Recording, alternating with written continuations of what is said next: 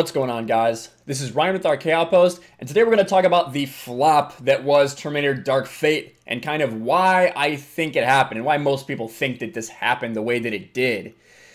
Now, it's very confusing because Terminator Dark Fate, listen, we all know that Rotten Tomatoes critic score are absolute joke, and it's getting good critic reviews, but the audience reviews are also really good, better even than the critic reviews, which is not something we often see. So I want to kind of dig into why I think that this film is bombing the way that it did. And it has something to do with the way that it was marketed and what was said beforehand. But let's get into the actual flop part of it first. So here from, what is this? MovieWeb. Terminator Dark Fate may lose more than $120 million after bombing big time. Now, real quick, listen, it's hard to say I'm like a huge Terminator fan. Listen, I really like T2. T1 is fine. Everything else is just kind of like, I was like, why do we need this, right? Terminator 2 felt like a good ending. Arnold sacrifices himself in the end. They prevent Judgment Day. What do you do from there, right? Everything else seemed like these add-ons. Salvation at least seemed like they were trying to do something different. Go into the future. Talk about what happened in the future. It wasn't executed the best, but at least it was a kind of a different way to go. Everything now just seems to be a different way to rehash it. So, sorry for fans of the Terminator franchise, but it may not be back again for a long time. Terminator Dark Fate opened at the US box office this weekend. Results were nothing shy of abysmal for a massive budget blockbuster. The movie's guaranteed to be a big flop, but how much will it? They're predicting $120 million could be lost during its run. Absolutely crazy. That's based on the fact that they think it'll be a stretch for it to get to $300 million, and it basically needs to get to 420 to break even. Due to the budget's $185 million, give or take. Then you have to factor in marketing. Then you have to factor in the cut that the box office itself is going to take, that these movies are taking for playing it.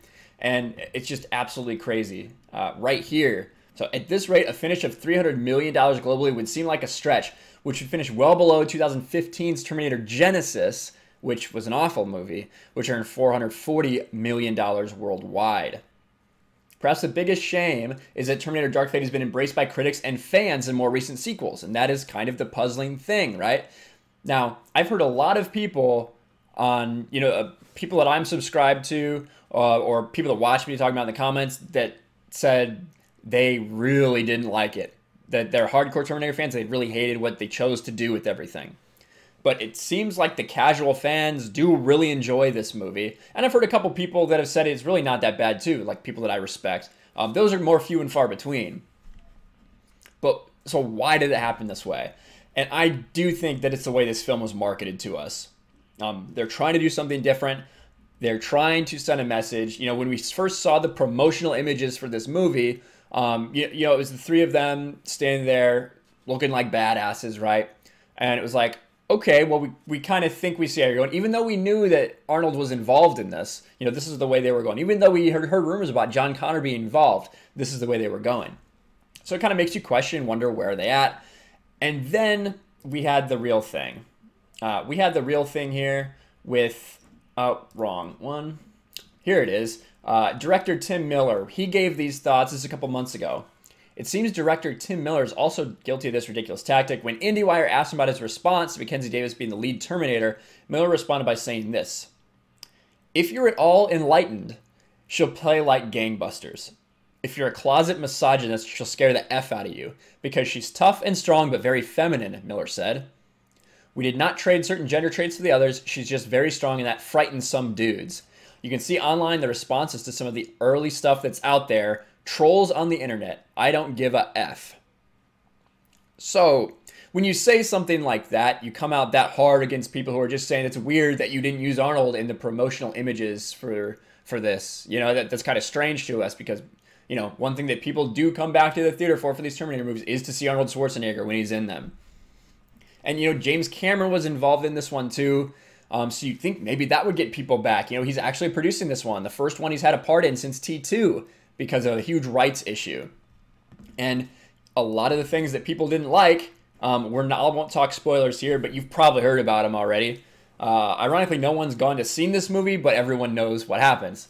Terminator Dark Fate spoiler, that John Connor twist was James Cameron's idea. And he goes in and he verifies it. Oh, that was my idea, Cameron said, phoning from New Zealand. That was my idea. So the guy who created it, it was his idea to have that John Connor twist in the first 5 minutes of the movie. So we all thought maybe that was something that Tim Miller decided to do. That was Cameron too. So I really think that so much of, you know, what we're seeing in the box office is just due to the way it was marketed to us. The people I've talked to said it wasn't as woke as they thought it was going to be based on the marketing. That's why people are staying away from this. People that have seen it like it. You know, we look at Rotten Tomatoes right here. And we've seen some fishy stuff. We've seen some fishy stuff going on with Rotten Tomatoes, no doubt. With the critic score, obviously, no one takes it seriously. No one even cares about the critic score anymore. But with the audience score, i.e. Captain Marvel, when we had a lot of reviews deleted, whatever, this one doesn't seem to be that way. It's been tracking pretty steady since the beginning. And I will admit, admission right here, I posted 2 reviews last night. One was a positive review and one was a negative review. They both stayed up. They were both there in the morning when I checked. So I don't think anything really fishy is going on. But it's interesting. But I want to know what you guys' take is. This is obviously really embarrassing for the Terminator franchise, which, like I said, is kind of struggling. It's been struggling since T2 to find a reason to keep making movies. This might be the last straw for a long time. At least if it loses $120 million, it definitely will be. I want to know you guys' thoughts. I want to know you guys' thoughts on why this is happening, what the cause is. Is it just the way it was marketed? Because it was marketed so woke to get those woke points, even though the movie wasn't that bad? Let me know. Tell me in the comments below. Make sure you subscribe, smash the like button, ring the bell for notifications, and I'll talk to you guys later. Thanks for watching, everyone. And a special thank you to all my incredible patrons. I appreciate you guys so much. Want to check me out on Twitter or Instagram, or send something to my P.O. box? All the links are in the description. Until next time, I'll talk to you guys later.